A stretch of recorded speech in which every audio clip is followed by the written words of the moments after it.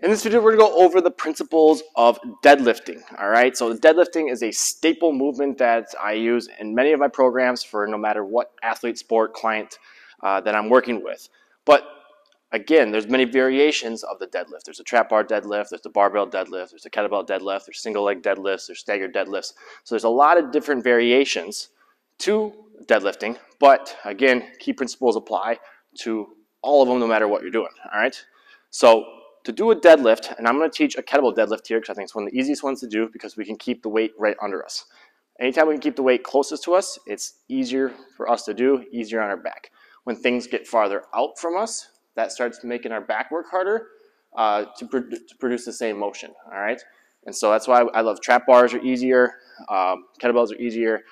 When you have a bar, people have a tendency to get out there, and there's maybe a little more technique and skill that is required with that, but again, if you know this, you can apply that to no matter what you're doing, all right? So when it comes to deadlifting, your hamstring mobility, so your ability to move at your hips and your hamstrings length or mobility is going to dictate how easy it is for you to pick up something from the floor, all right?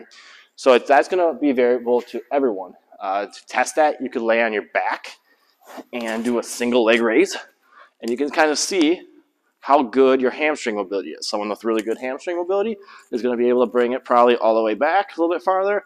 Those who struggle are going to be down here, all right? And so if you are someone that struggles and can't get it that high, we may have to do more of an elevated deadlift for you where we raise the weight to fit your mobility, okay?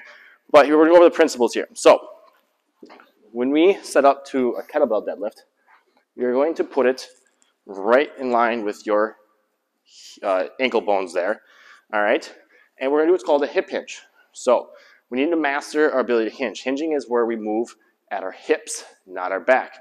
So slight bend in the knees, push the butt back until you get tension in your hamstrings, all right?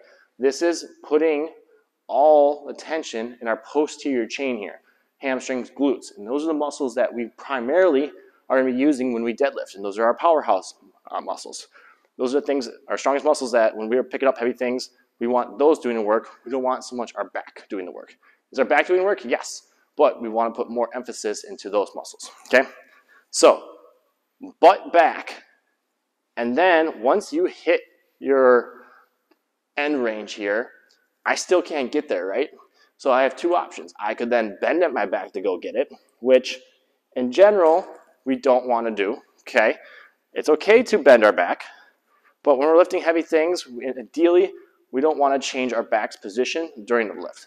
So you can be flexed, and then if you stand up and stay flexed, you can do that. You'll see a lot of big elite powerlifters do that, but in most cases, I'm not teaching that. So we go here, and instead of bending our back, now we're going to bend our knees more to get the rest of the way. But what a lot of people want to do, though, they bend their knees, is they really let their knees go forward, or they bend their knees first to get there, and it becomes more of a squat versus hinging first, locking out the hinge, then using the knees the rest of the way, because we, again, want the tension here. So hip width apart when we do this. If you have really long legs, you may do a sumo and get wide. All right, another variation, but we're just going with traditional right now. So about hip width apart. Butt back till you're locked out and based off your hamstring mobility. Bend the knees the rest of the way, but I still have tension here, all right? And then once you grab the bell, grab the bar, if you had a bar, we're going to lock in our lats.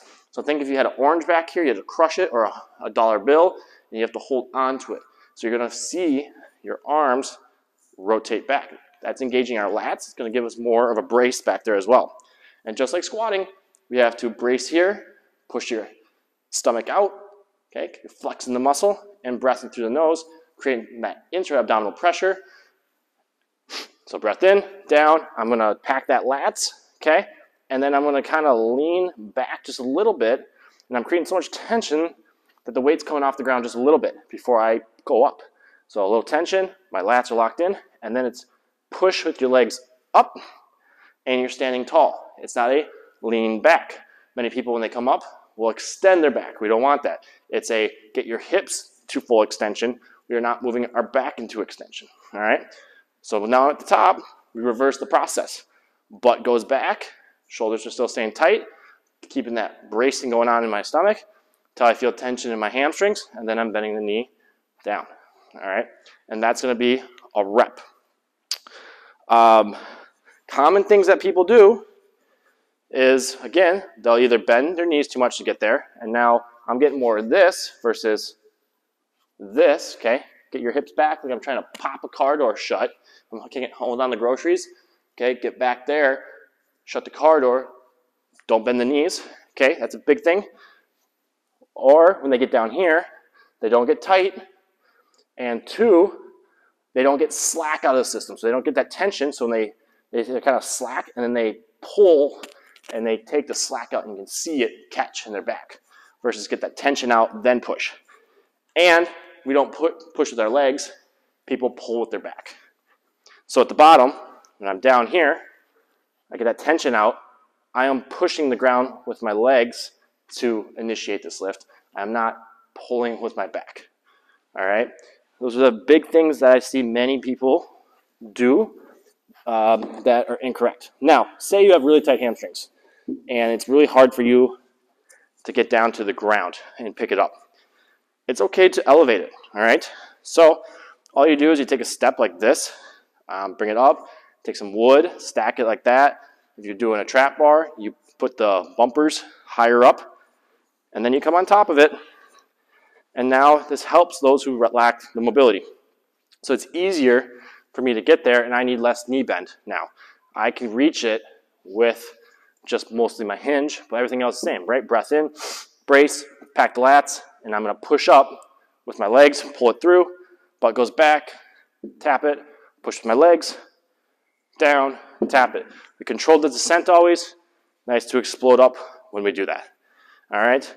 So those are some of the bigger key points and principles of deadlifts that you should be applying no matter which one you're doing, so that you can maximize your deadlift and minimize the likelihood of injuring yourself when performing a deadlift.